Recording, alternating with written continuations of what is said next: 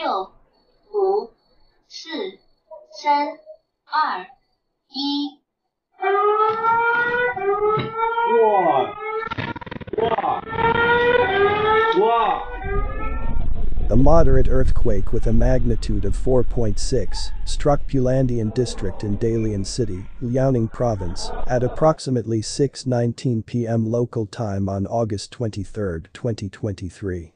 The quake's epicenter was pinpointed near Tangjiafang Street in Pulandian District.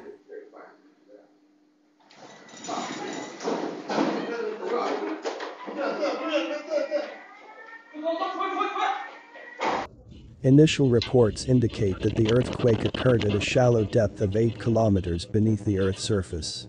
Residents across Dalian City felt the tremors, and the quake's impact was particularly pronounced in the vicinity of the epicenter.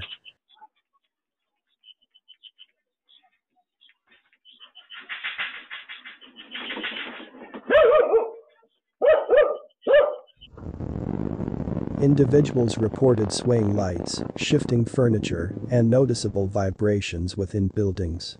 Surveillance footage captured the movement of chandeliers and wall decorations during the event.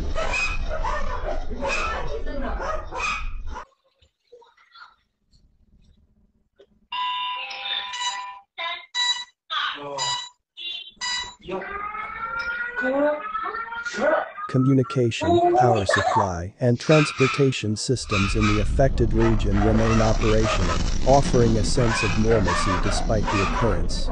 Reports indicate that the earthquake led to the partial collapse of 3 uninhabited earthen houses and minor structural damage, including wall cracks in 15 farmhouses.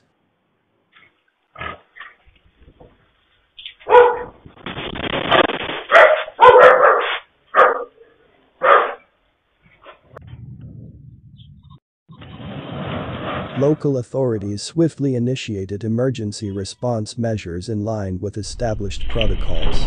While some towns and cities neighboring the epicenter, such as Shenyang, Panjin, Jinzhou, and Anshan, might have experienced minimal tremors, the overall impact seems to have been limited to a mild shaking sensation.